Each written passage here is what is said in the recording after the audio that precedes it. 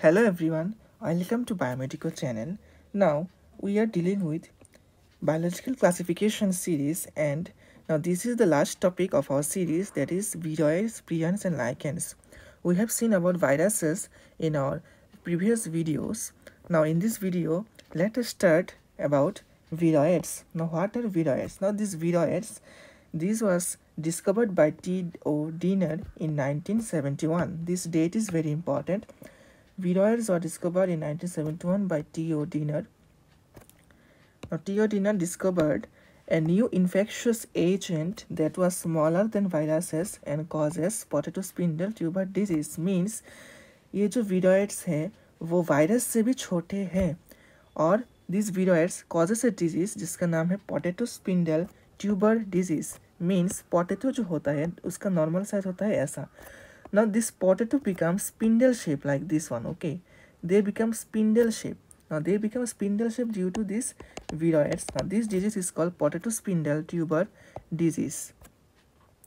Now ये जो viroid है, it was found to be a free RNA. Means this viroid, normally we have seen that virus जो होता है उसमें होता है एक protein coat और protein coat के अंदर होता है that genetic material which may be RNA or DNA.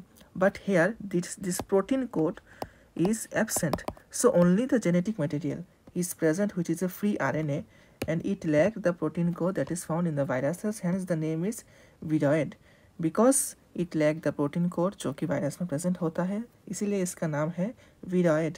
Now जो genetic material RNA है, the RNA of the viroid, it was of low molecular weight as compared to other viruses. Okay. Now let us see prions. In modern medicine, certain infectious neurological diseases are found to be transmitted by an agent consisting of abnormally folded protein. Now, viroids में हमने देखा था कि protein absent था. In viroid, protein was absent, but here protein is present, but that protein is abnormally folded protein.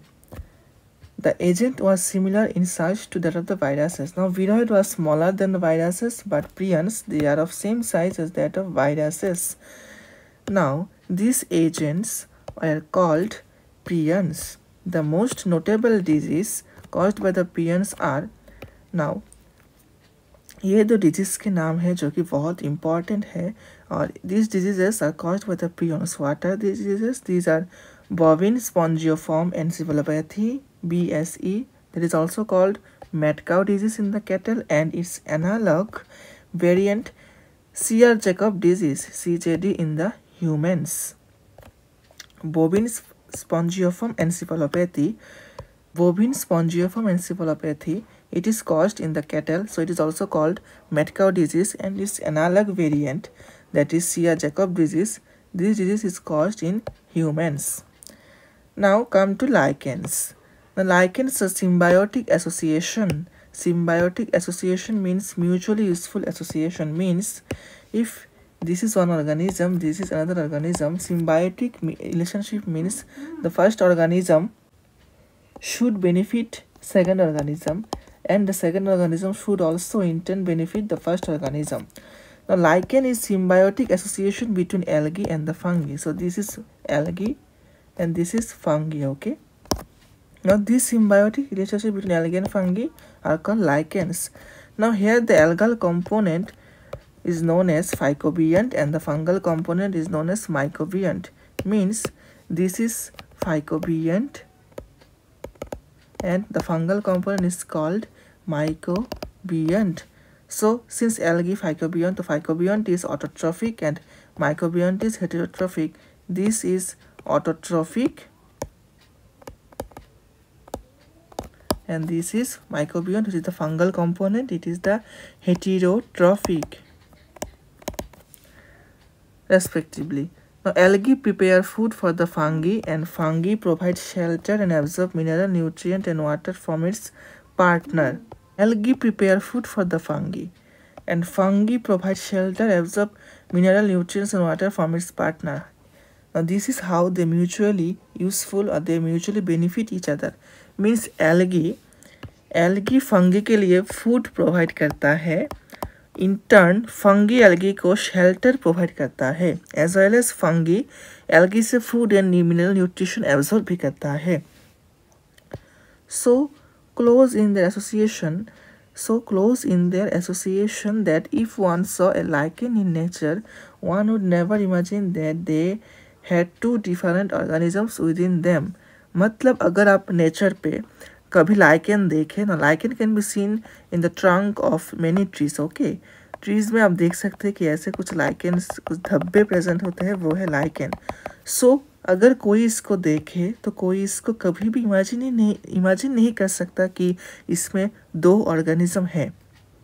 Okay, they look so close, मतलब आप differentiate नहीं कर सकते कि इसमें फंगी भी है और एल्गल भी है. Lichens are they are very good pollution indicators. They do not grow in polluted areas. Now note that lichens, they are very sensitive to sulfur dioxide, SO2. Okay, so lichens, they don't grow in SO2 polluted areas. They don't grow in SO2 polluted areas. So this was all about viroids, prions and lichens. Now let us see a very small topic. Now let us see here that kingdom Plantae and kingdom Animalia. Actually we will study in details about this kingdom in our later on chapters, but here one line is important. Mark that line only, that bladderwort and Venus flytrap, these are the examples of insectivorous plants, and Cuscota is a parasitic plant. Okay, now this line is only important line here. Bladderwort and Venus flytrap, examples of which plant? Insectivorous, and Cuscota is an example of parasitic plant. So thank you guys. So thereby we have completed our biological classification chapter. In our next video onwards we will start kingdom Plantae, which is a very important chapter.